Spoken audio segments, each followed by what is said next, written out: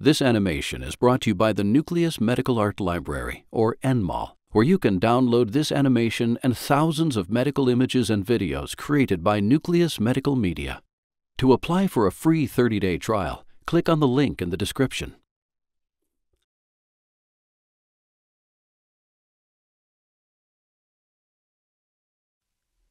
If a man has trouble getting a woman pregnant, he may have a condition known as infertility. His doctor may recommend a procedure to collect his sperm so it can be used to help him father a child. The male reproductive system includes the testicles, also known as testes, which are two glands in a pouch of skin called the scrotum. The testicles normally produce and store reproductive cells, called sperm. The scrotum is outside the body, which keeps the testicles cool enough to make sperm. Connected to each testicle is a mass of coiled tubes called the epididymis. Each epididymis stores immature sperm while they continue to develop.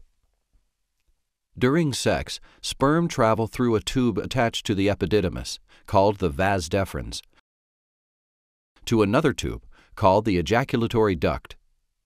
There, sperm mix with fluid from two glands, called seminal vesicles,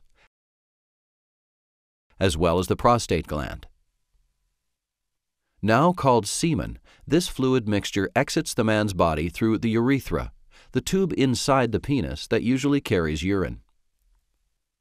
If a man has sex with a woman, this process, called ejaculation, deposits semen in her vagina.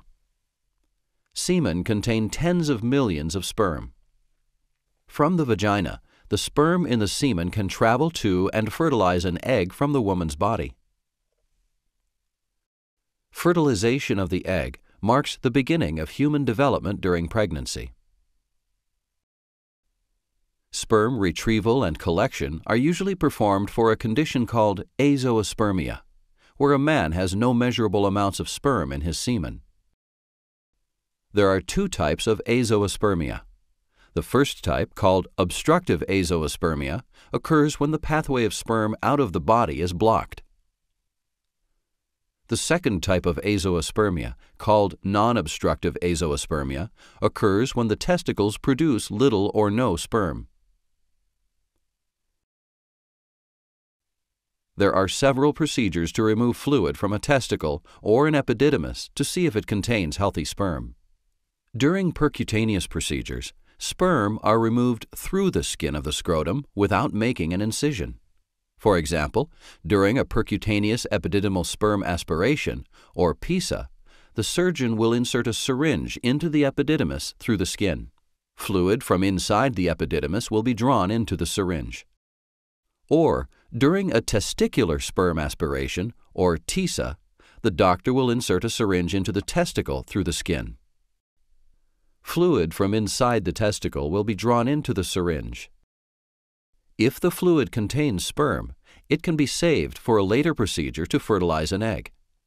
If the fluid retrieved through a percutaneous procedure doesn't contain any sperm, an open sperm retrieval procedure may be done to find other areas in the epididymis or testicle more likely to contain sperm.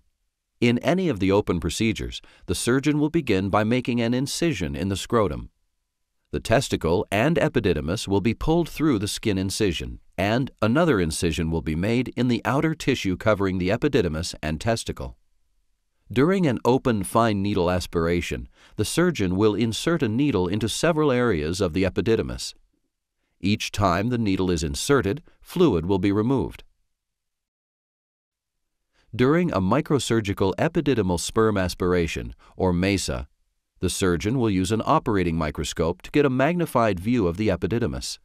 The surgeon will make a tiny incision in the thin tissue covering the epididymis to reveal the coiled tubes inside.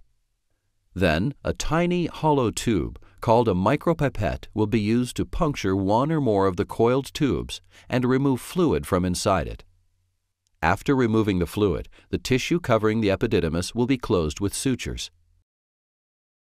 Another open procedure is called Microsurgical Testicular Sperm Extraction, or micro-TESI. In this procedure, the surgeon will make a small incision in the tissue covering the testicle instead of the epididymis. Next, the surgeon will use an operating microscope to look at the tiny tubes inside the testicle. A tissue sample of the tubes most likely to contain healthy sperm will be removed. The sample will be examined under a microscope to see if it contains healthy sperm. If no sperm are found, more samples will be removed and examined. Once sperm are found, the tissue sample will be stored for later use. Then the tissue covering the testicle will be closed with sutures. After all of these open procedures, the surgeon will close the tissue covering the epididymis and testicle with sutures. Finally, the skin incision in the scrotum will also be closed with sutures.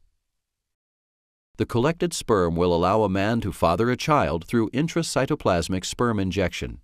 During this procedure, a sperm cell will be injected directly into a woman's egg to fertilize it. If the collected sperm are not used right away, they can be frozen for use at a later date.